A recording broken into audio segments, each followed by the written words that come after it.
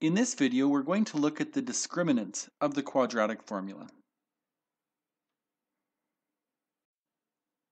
Inside the quadratic formula, the part underneath the square root is known as the discriminant.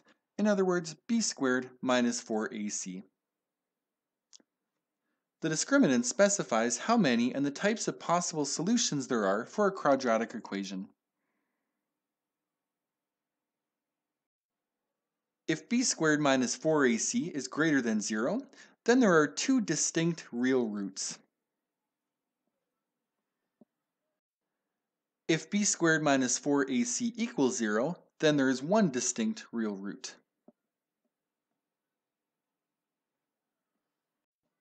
And if b squared minus 4ac is less than 0, then there are no real roots.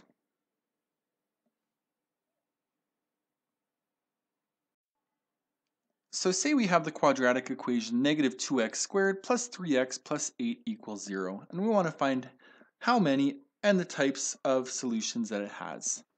So we'll start by writing the discriminant, b squared minus 4ac. So b is 3, so I'll have 3 squared minus 4 times negative 2 times 8. 3 squared is 9.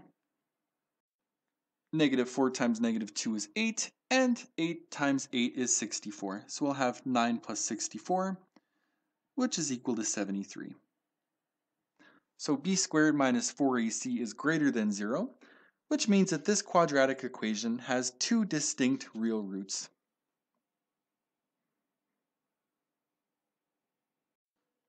For this quadratic equation, once again, we'll write down the discriminant, b squared minus 4ac, and fill in the values.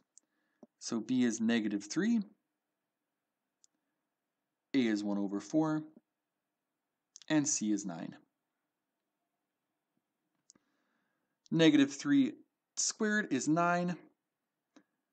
Here we have 4 divided by 4, which cancels each other out. So we'll have negative 1 times 9, which is negative 9. So 9 minus 9 equals 0. And when b squared minus 4ac equals 0, then there is one distinct real root.